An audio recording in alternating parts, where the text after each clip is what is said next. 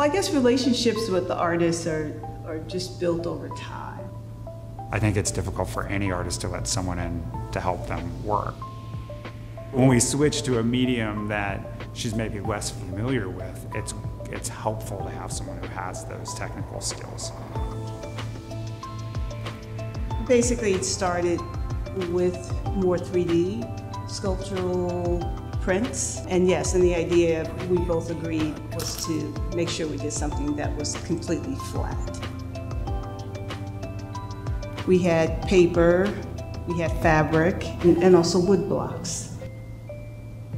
It starts essentially with Chakaia's hands. So it's either power tools carving blocks, or brushes painting films to shoot screens, and then she hands that stuff over to me and I print those onto materials. So print her carved wood blocks onto fabric or paper, and same for the screens. For screen printing, screen print that, and we're printing front and back so that sometimes you see things coming through and how it affects and it builds it. We're building surface essentially. And then I hand all that material back to Chakaia. Once the materials presented to me, then I began to deconstruct, take it all apart, find the images that have the texture, the movement. And so this way, as I'm going through the material, when I find images that are interesting, I'll place them in different places in order for me to be able to go back to them, to be able to understand what's additionally needed in order to make a completed piece.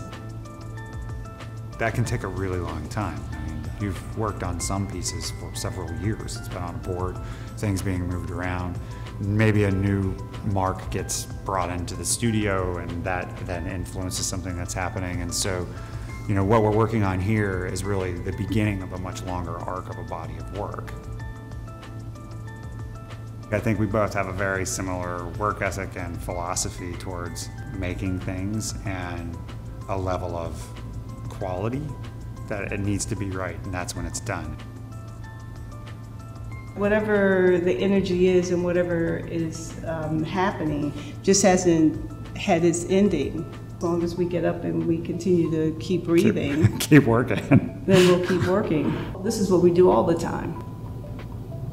You know, so it's not something that's unusual or sort of new. It's just that kind of expectation that, okay, you're going to go into this particular environment, so, you know, hit it.